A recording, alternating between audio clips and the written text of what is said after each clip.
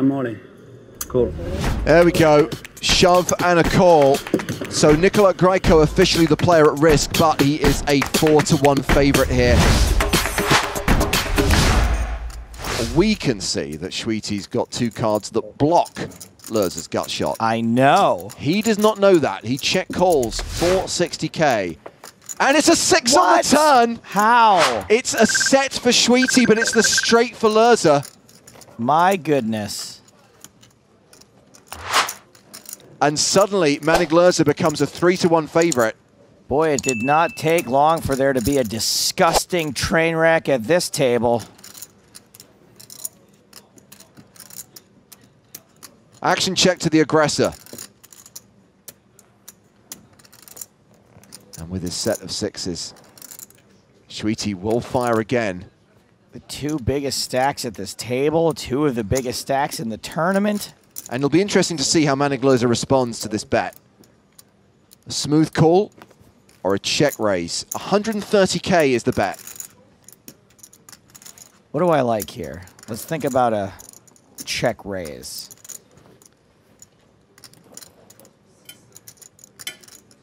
I think a check raise can look bluffy enough here. I think there's two flush draws out there now. I think there's, even though the 6 did make a straight, it only made the 5-7 straight, right? 2-5 also made a straight. So there's a couple of straights it made, but it did put a lot more straight draws out there.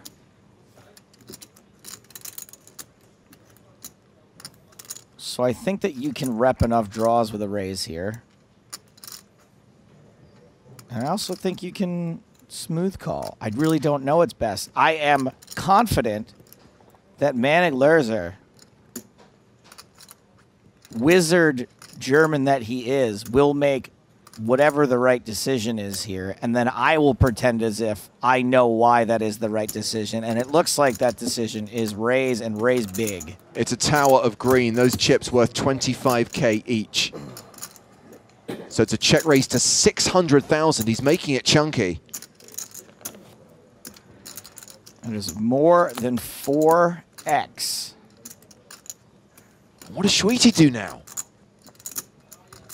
Well, I'm wondering what sorts of hands Löser thinks Schwiety's going to have here.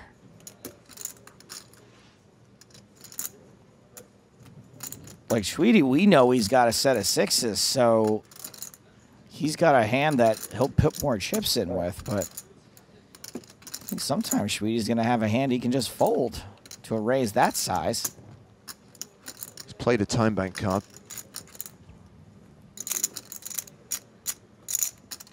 What I'm really curious to know right now, is he happy about this raise, or is he a little stressed out knowing that 2 straights just got there? There's also 2 flush draws out there, though. He's got to be happy, right? He's got to be... And if it's not a diamond or a spade on the river, Schwiety could lose a lot more. Could also be a queen, a 3, or a 4 on the river. He could lose none. Well, instead it's the jack of diamonds, and I think that card might just save him. 1.43 million in the middle. Schwiety has roughly pot behind.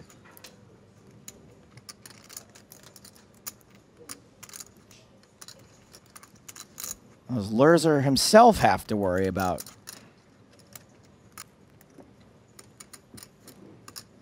Right. 670?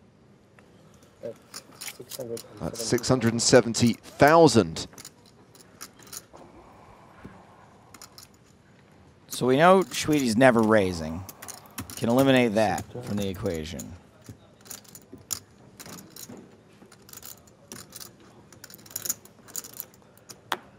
But can he get away from it?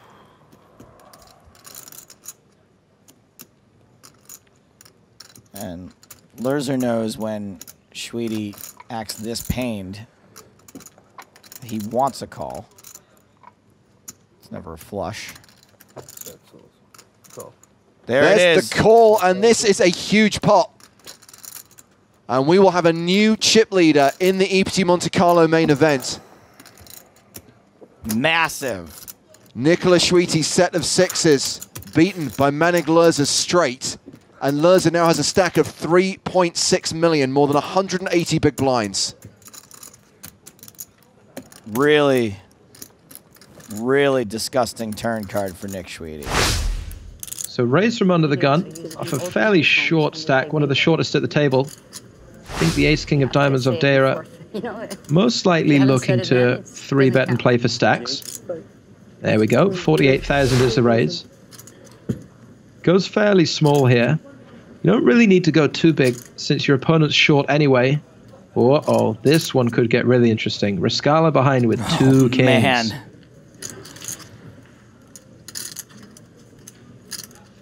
Man, this is so brutal. So brutal for someone like Deira. I mean, it could be brutal for Riscala too, depending on if an ace hits or not. But these sorts of situations in a tournament, you've got ace-king suited, a hand that you're almost never going to get away from pre-flop. Deira starts the hand with 41 big blinds. It's a very awkward stack size. And somehow, in the first 3 positions, queen, jack, ace, king, pocket kings, can someone wake up with aces? Well, that's the thing. I just wonder how Deira's going to react to this, because it is the first 3 positions where, you know, everybody's going to be at their tightest, and it goes under the gun open, +1 3-bets, +2 4-bets. And let's think about this as well. Deira was 3-betting versus someone who had a short stack. So he's not really going to put in many bluffs versus a short stack under the gun opener. So Riscala should be aware that Deira's range is pretty strong, which means he in turn is not going to bluff against it very much. So Deira may be able to realize here that Riscala has a really, really strong hand. The problem is his hand too is right in the top 5%. Yeah, and he just has to be all in. And we're all in, both players, you'd imagine. Oh, excuse me, he's called. Everybody relax. We're off to a flop. Just a call, and given what the cards actually are, obviously, we like the call, and this is it. I'm so sorry, but you're just destined to go broke here when this happens. I mean, you could have got it in pre-flop. No one would have faulted you. Now, if you don't get it in on the flop, you're a worse player than if you somehow get away from this. It's so cruel to see the one remaining king. If he misses the board, he probably gets away. If he hits his ace, he's going to win the pot. But to find the one remaining king, it's probably going to send him broke. It's just so unlucky. Well, what does he lose to here? Obviously 10s and 7s and king 10, but they don't 4-bet pre-flop. So he loses to pocket kings. There's only one way to make that. He loses to pocket aces, but he has the ace of diamonds. And how many combinations of pocket kings are there out there, Spraggy? Right, that's one combination of kings, 3 combinations of aces. That's not a lot of combinations. Rainy season has fired back up again in the UK.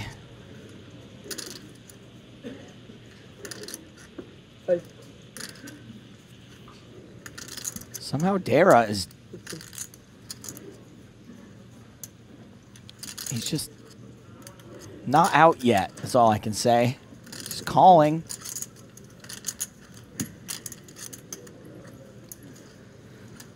Is there any version of this where Deira does not go broke? He knows it. He can feel it. 9 of spades on the turn. I think that's just too great a possibility that he's chopping as well, right? Like, it's very, very possible his opponent has ace-king some of the time too. And if he's ever bluffing, I don't know, something like ace-queen of spades on this turn and shoves, it's a disaster to fold ace-king. So I just don't think there's a way that Deira can get away. Maybe I am wrong.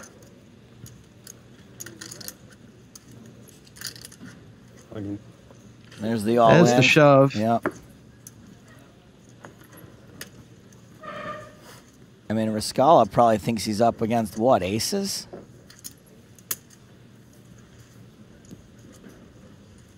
Potentially. There's the call. He has to make the call. Such a sad board. Deira. Time to say goodnight to Deira. Drawing dead in just a really, really disgusting cooler. Yep, I know. He knows. We all know. We don't know what to say.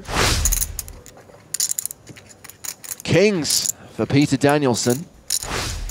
Imagine how happy he'll be with this one. Wow, aces. What a cooler for Danielson. And what a great spot for Fatima. There's been a raise, there's been a 3-bet, and she's sitting there with the aces in the big.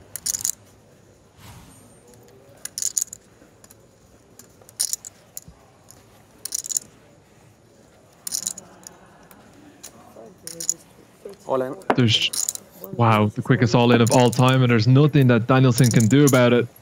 Mazhenkov gets out of the way, Fatima snap calls. And a horrible cooler for Peter Danielson as he runs kings into aces. It is the nation of domination.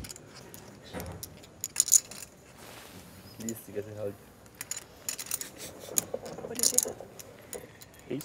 Ace. Yeah, kings also. You fold it quick. Yeah. So obviously, ace is there. What do you think about this one? I think that guy's working for you. Not yet. The flop is 10 tray deuce, and clubs don't help Danielson. Fatima has the ace of clubs in her hand. I am better than kings now. You're better than kings now. A pocket 10. So Danielson drawing to 2 outs, needs to hit a king on the river to survive. They better shape. Or brand for me for come to see. No. Close but no cigar. So Peter Danielson eliminated by Fatima de Melo. Okay. Good game. Good luck. Cool. Wow. Okay. Playing this one slowly is Huang from the button. Playing the trap. And aces for Grieco in the small. How does he wake up with the aces? Huang laying the trap. He's going to think it's worked absolutely perfectly against the aggressive Nicola Grieco as well. I'm just working it out. It starts the hand with 2.9 million. If he doubles up with aces through kings, does he retake the chip lead? It will be close.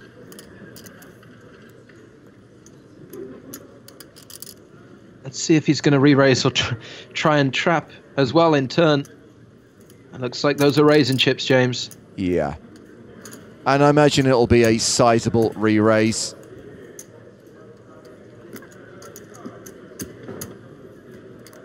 Oh, this is just horrible for Huang. He's going to think his trap is paying dividends. He does have position. We'll see if he just wants to... Cool. Well, we've got Ryan Reese to act first in the cutoff. Yeah, pretty sure Reese is going to ditch the 4s. And I'm pretty sure that, considering what Grieco's got behind, that Huang will just shove on him. It's only 455,000 more for Reese. He does have to consider Huang behind him as well. You're right, he's folding. Let's see if Huang wants to trap once again, or whether he back raises all in and tries to play for the lot. 705,000. 700.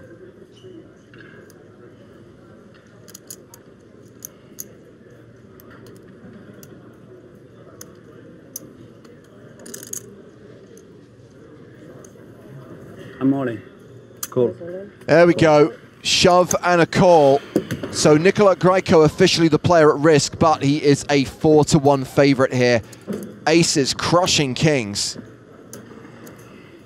It's a cooler at the best of the times, aces versus kings, but when you trap pre-flop and Nicola Grieco raises behind you, you've got to feel particularly aggrieved.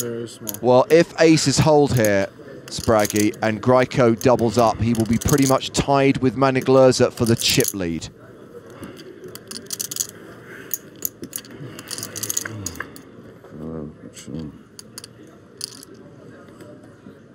Jack 10 deuce.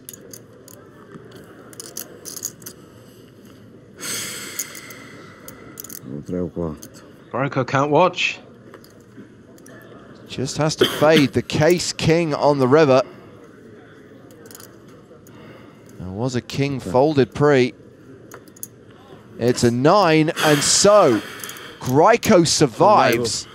and having been the table short stack for the last 2 levels, is back to being the big stack, tied with Manik Lerza for the chip lead on around 55 big blinds. Wei Huang drops down below the 40 big blind mark.